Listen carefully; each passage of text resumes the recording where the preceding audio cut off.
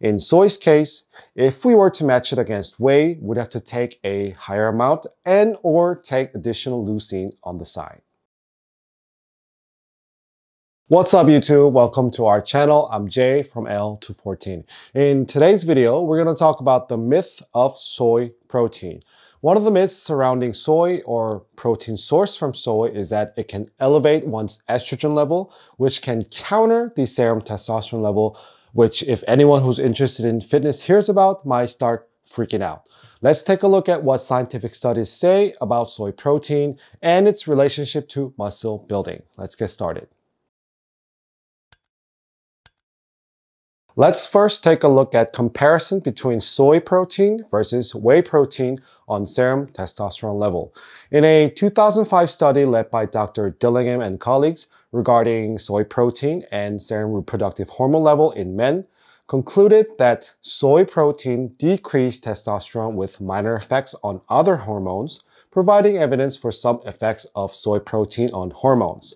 But in a 2010 meta-analysis paper on soy protein and testosterone, suggested that soy foods nor its supplements alter measures of bioavailable testosterone concentrations in men. On further note, a clinical trial done on rats from a study published by a group of Chinese scientists stated that soy supplement could alleviate testicular damages, increase testosterone level, and upregulate the expression of proteins and genes related to testosterone synthesis in diet-induced obesity male rats, which would be important for obesity male reproduction treatment. As you can see, these are just the tip of the iceberg. There are many conflicting results even in research papers. And of course, given that the models and methods may differ from paper to paper, but still, there are many. So instead of testosterone, I decided to look up a more direct keyword like soy protein versus whey protein on muscle growth. So before I show you guys papers that studied on soy protein versus whey protein in muscle mass gain, there's something I'd like to point out first. In terms of protein ingestion targeted for muscle building, leucine, one of 20 amino acids that make up a protein, is known to play a vital role in stimulating muscle protein synthesis.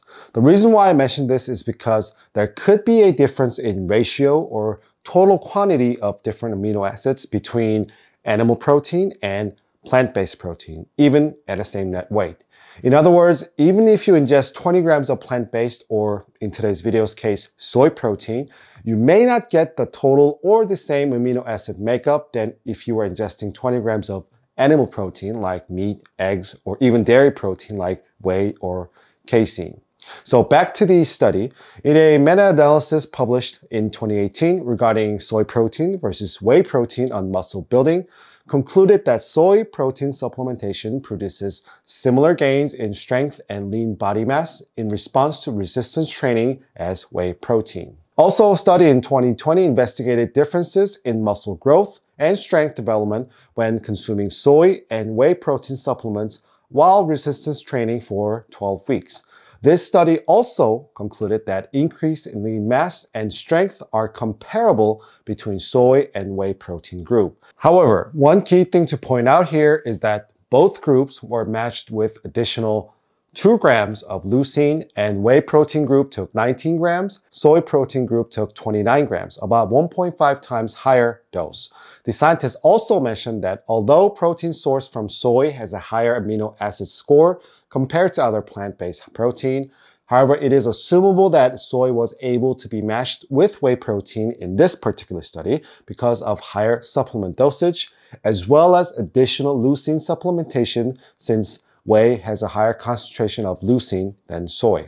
Ultimately, a plant-based protein from a single source plant has a limited amino acid makeup than animal protein, so it is recommended to mix various plant sources to match the amino acid makeup. And in soy's case, if we were to match it against whey, we'd have to take a higher amount and or take additional leucine on the side. To summarize today's key points, 1.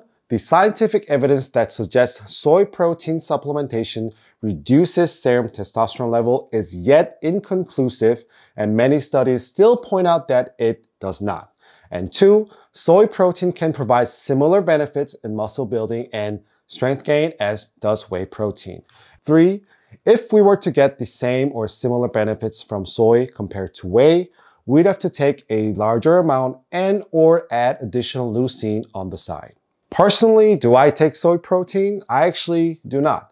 My wife and I tried it once and it made us feel bloated and it made us quite gassy, to be honest. So I'm still sticking with good old whey and casein. Surprisingly, soy intolerance or soy allergy are a thing. Soy intolerance has a similar symptoms as lactose intolerance, such as diarrhea, feeling nauseous, abdominal inflammation, or bloating, and such.